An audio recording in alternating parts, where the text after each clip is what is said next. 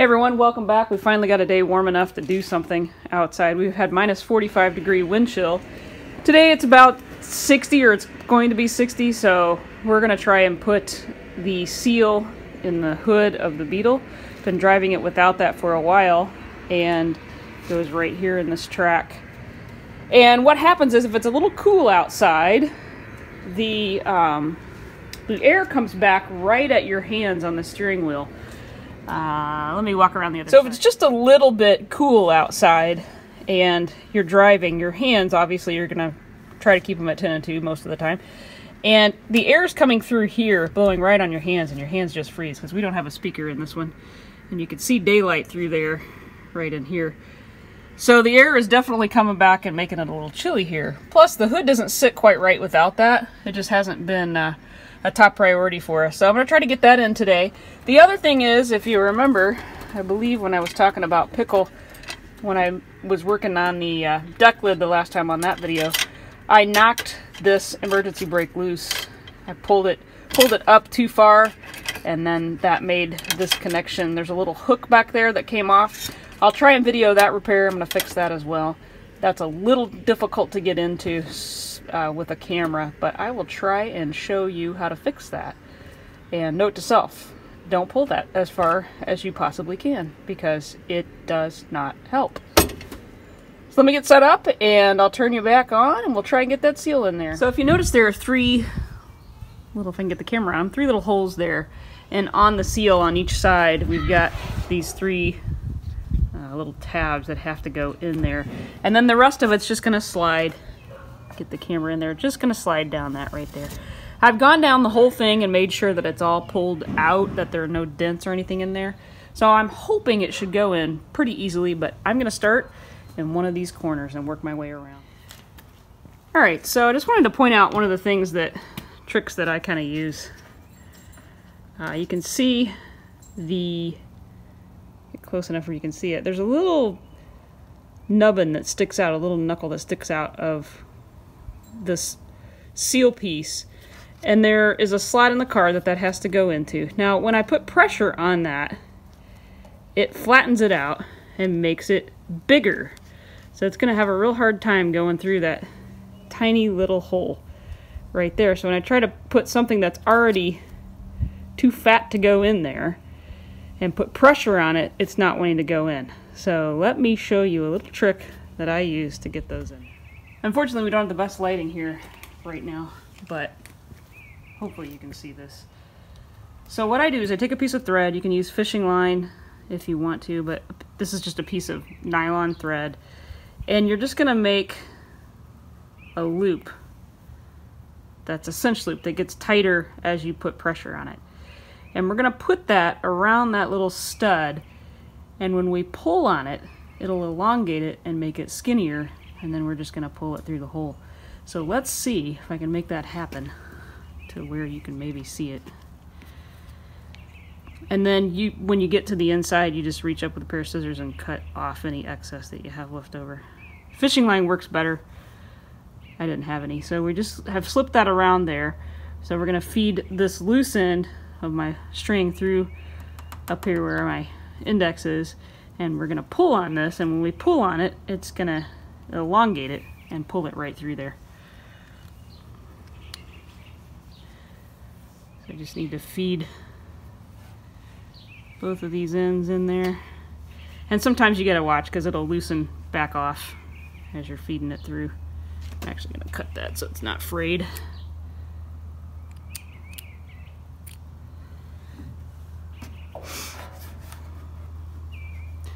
We have to change camera angles on you here in a second.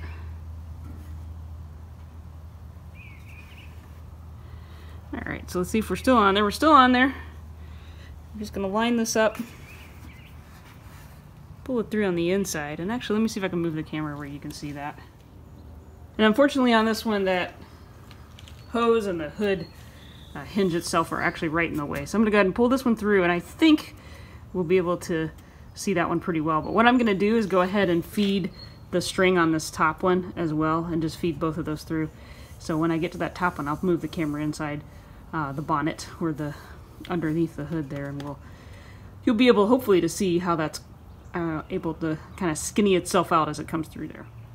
So I don't know how much of that you're going to be able to see. I may have to actually put you up inside on the other side.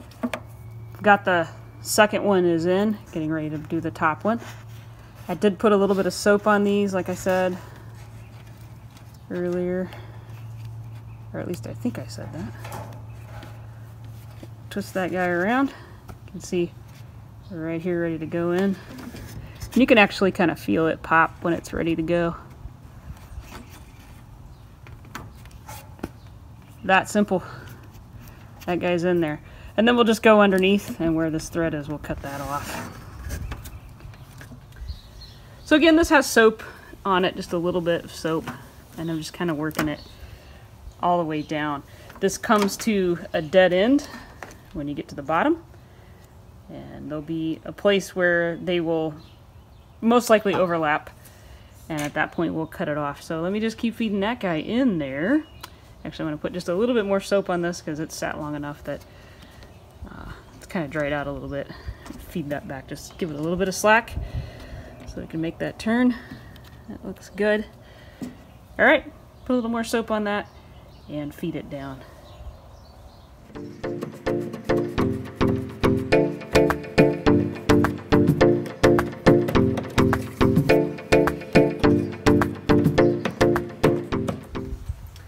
Sometimes you have to get a flat, straight edge or pull. You can pull this lip up just a little bit more, but I like to just kind of follow that same method of putting the upper one in. You don't want to make it fatter, so I kind of just will pull with my hand to make it skinnier, and then you can shove it up in. So you just take the lip that's sticking up, pull down on it. I don't know if that's showing up on camera or not. That makes this ridge line just a little bit skinnier, and it's real easy to then just push up with a straight edge and slide it in. So that's what we're doing all along here. And this one's actually going in pretty easy. If it doesn't go in real easy, you may have to pry up that lip just a little bit. Like right here, somebody's done just that. And so we'll probably have to actually come back with a hammer and kind of hammer that down a little bit. Once it's in there, it shouldn't be too problematic, even if it's a little bit loose. So that's looking really nice.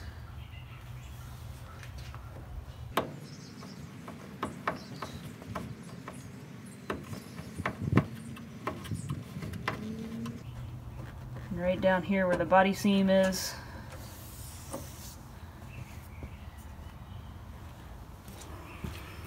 Whoops, sorry. About dropped you. Sorry about that.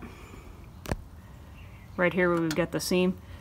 That gets a little bit tricky, and you want to make sure that it's not going to poke a hole in it and rip it. So you want to make sure that the ends of this are almost turned out a little bit this way so that you don't put a hole in it. Can you see me? I'm right there.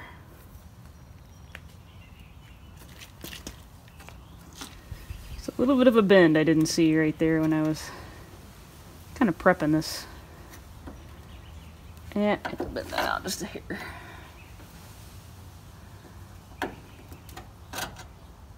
Oh, there's something in there. That might have been our problem. A piece of old seal was in there. Yeah, it must be that way all the way down. No? And you can see when it's soaked up, it really slides pretty easily in that track.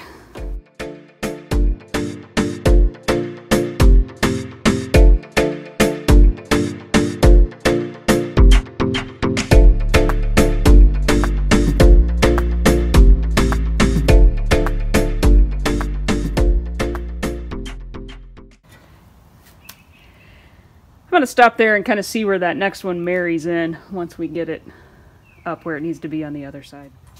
I will say this is a lot easier to do with the hood off. With the hood on, you're leaning in under it, which is, it's not that hard to take the hood off, but here I can do it without Again, just working it in and under. See if I can get you up here so you can see what I'm actually doing. It's probably going to be kind of echoey. Hang on a second. Keep my big hands out of the window there.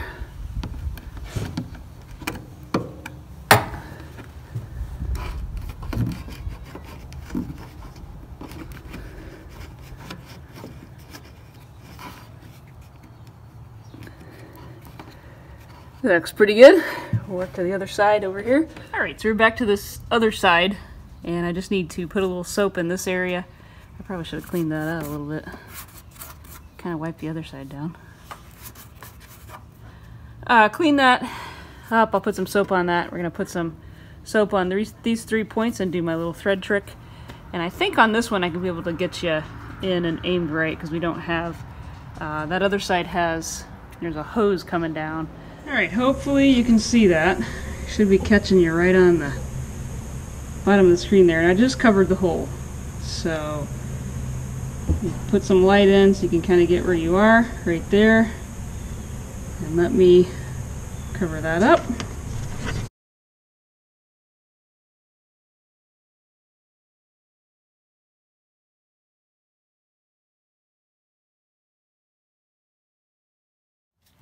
Alright, work both sides back down to the front. And I'm just going to split this.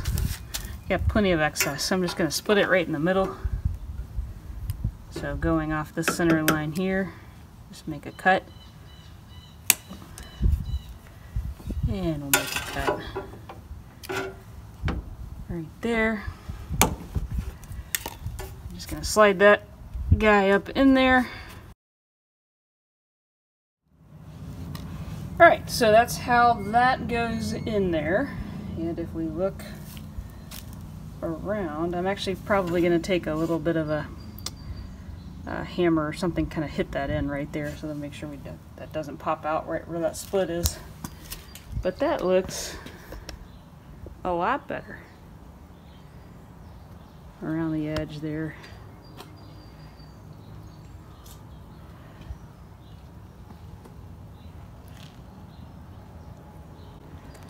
That's what it's supposed to look like. Let's hope this stops our air leak issue.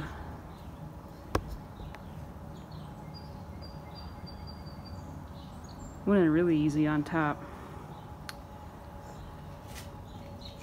So I'm going to call that a win. Remember the string trick that I use, that is super simple, super cheap, and you can use that on a lot of different places other than just putting a seal, hood seal on a Volkswagen. Now, should we see if the hood shuts? That's the next thing, right? Should have named this episode the Muddy Boots Garage. A little soupy out here. Yeah, see if we can get that hood shut.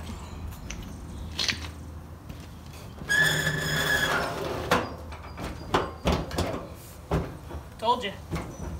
We're gonna have to adjust the hood latch.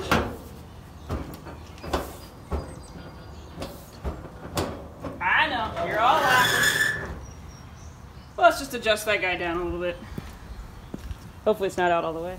Alright, so everybody's laughing. Everybody had a good time. Yeah, we knew that was going to happen, right? So I can't remember on these if it's adjustable. It does look like it's adjustable, but I think this has slots in it as well. Yeah, let's go for this one. I think this slides up. There's a slit. So this bolt here is in a track that allows it to slide back and forth. So let's try adjusting that first. And see if we can move that up just a little bit so it'll catch that. It will go down now. You gotta kind of put it down with some authority. We get that spare tire in there, we'll get that shut down, and that aspect of that one is done. The emergency brake still needs fixed, but we have a hood seal, and it seems to be sealing pretty tight.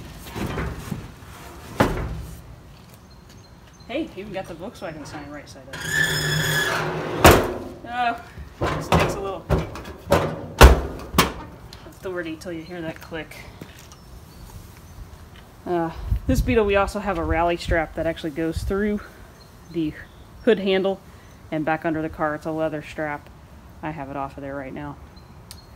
So I'd say that is sealing tighter than it's ever sealed before, since I couldn't get it shut.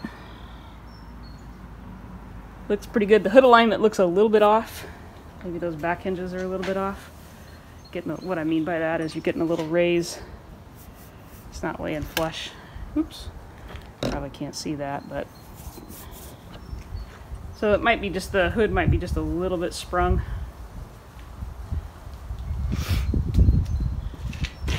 All right, on to the next one.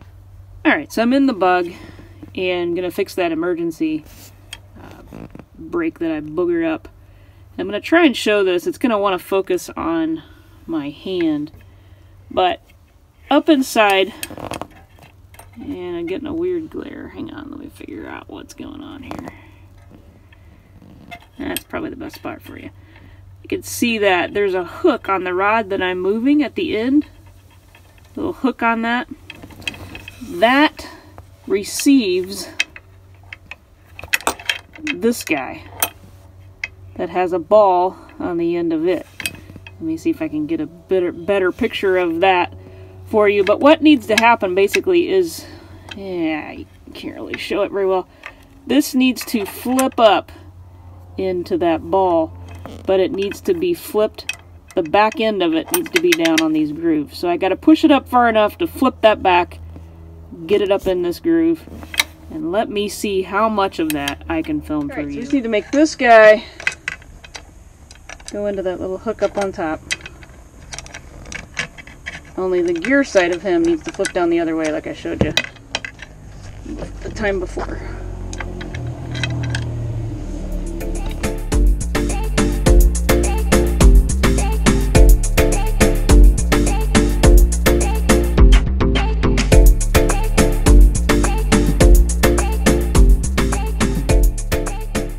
Alright, so I had to move the light so I could get my hand in there. So this guy's pushed up in the little catch. His teeth are down on the gearing. So we should be able to push the button and drop the emergency brake back where it needs to go. And just note to self, I need to not pull on that so hard the next time.